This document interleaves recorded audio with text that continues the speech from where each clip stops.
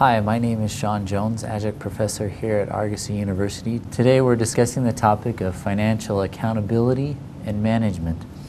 Financial accountability stems from the accounting department being accountable to those whom they report to, such as the board of directors or perhaps even an executive board or owners of a given company. Financial accountability also, an accounting department is also accountable to the shareholders of a publicly held business or company. The management of an accounting department or of its financial reporting should be based upon a code of ethics that is established within the given department.